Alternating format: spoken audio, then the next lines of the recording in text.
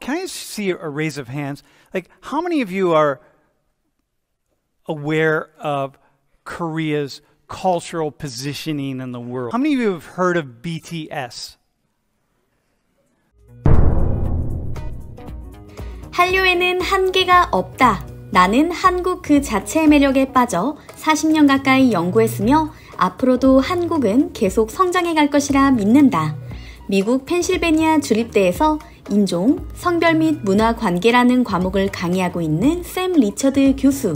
그의 강의에는 매 학기 800여 명의 학생이 수강할 정도로 엄청난 인기입니다. 사실 그가 본격적으로 이름을 알리기 시작한 것은 전 세계적인 한류의 유행과 시기가 맞닿아 있습니다.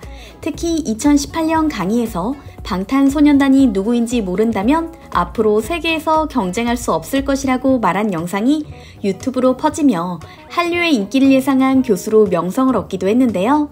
그는 한류를 비롯한 문화 현상뿐만 아니라 사회 경제학적 관점과 한국의 전통, 역사까지 폭넓게 조망하며 한국에 대해 잘 알지 못했던 미국 학생들에게 영감을 주고 있죠. 그러나 미국에서 손꼽히는 한류 연구학자인 샘 리처드 교수가 늘 한국에 대해 좋은 점만 이야기하는 것은 아닙니다. 때로는 한국의 현실을 신랄하게 짚어내기도 하는데요. 오늘은 그가 지난 10월 한국에 다녀간 후 미국에서 진행된 강의를 번역해 소개해드리겠습니다. And my mind goes to two words. And the two words are like, holy shit. Like, what happened? And I start asking myself questions. And the questions are the things that guide me and lead me to keep asking more questions. And I just want to know more, and I want to know more, right? And not Korea is a socioeconomic, geopolitical miracle. What Korea has done, in my lifetime, we'll say in the past 55 years or so, has been something that we've really never seen in human history. To reach a level of modernization, growth, and development that we just have never seen. It's really, if you want to be, many of you are probably fascinated by, Korean culture and K-pop and this sort of thing. But it all comes from something. And if you look at those numbers there, South Korea in 1965, the GDP is 3.1 billion, and now it's 1.8 trillion. Korea, in 1965, the economy was, the country of Ghana was wealthier than Korea. The country of Algeria was wealthier than Korea. Dude, Tunisia was wealthier than Korea. And now Korea is the 10th largest economy in the world. And so if you don't think about, you don't have to think about a lot, really, right? But just that alone, if you have any interest in really kind of understanding, global issues or the war, anything at all, that alone would lead me as a sociologist to say, damn, what happened? And which is, of course, what it has maintained my interest in Korea. I was first interested or introduced to Korea back in the mid-'80s through some of the early to mid-'80s when I had some graduate student friends from Seoul. And I started to really kind of dig into Korean geopolitics and economics and familiarize myself with the culture and a lot of things.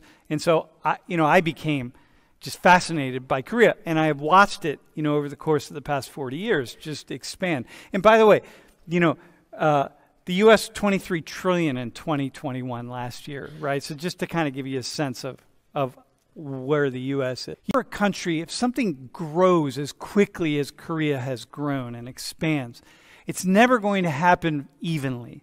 It's going to be very, very difficult for Korea to overcome. And by the way, can I see a raise of hands? Like, how many of you are aware of Korea's cultural positioning in the world? Like the Korean wave, like food and music and K-dramas and K-film and so on and so forth. K-fashion and K-beauty and everything K. K-gaming and K-animation. Like, how many of you are really aware of Korea's position in the world? Raise your hands high. I just want to really see you. And out of curiosity, how many of you have heard of BTS? Huh. And how many of you have heard of Blackpink? I want to talk about a couple of things that are going to frame the conversation we have today. A couple of the struggles that Korea is undergoing right now is trying to figure out how to continue to grow at the pace at which that makes sense, that allows them to sort of sustain, to continue to grow. It's very difficult to do. Housing price, this is the average apartment price in Seoul. And almost everyone has an apartment. In 2017, it was $500,000. This is US dollars. And then, look, just 3 years later, it's almost $800,000. So imagine in 3 years, the average price of an apartment appreciates by that much, right?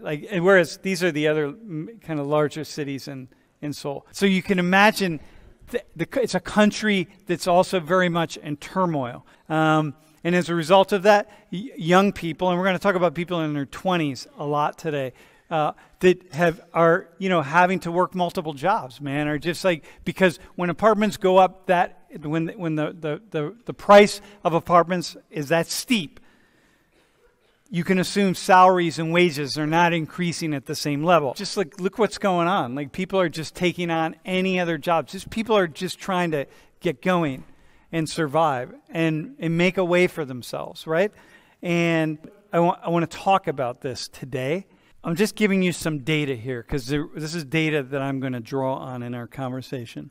So fertility rate is that every childbearing woman has to have 2.1 children in order for a population to reproduce itself. Without 2.1 children, the population can't continue at its current rate. It's going to decline. And Korea is 0.9, meaning the Korean population is actually decreasing. And so this is the standard sort of population pyramid. You've got to have a lot of people at the bottom to take care of the people at the top, because people at the top require a lot of work. And then this is 1960, here's 1990.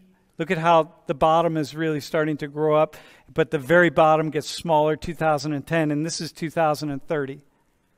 And there's not enough people down here. You got to have workers. No country can grow economically without people at the bottom of its population pyramid filling the jobs that need to be filled.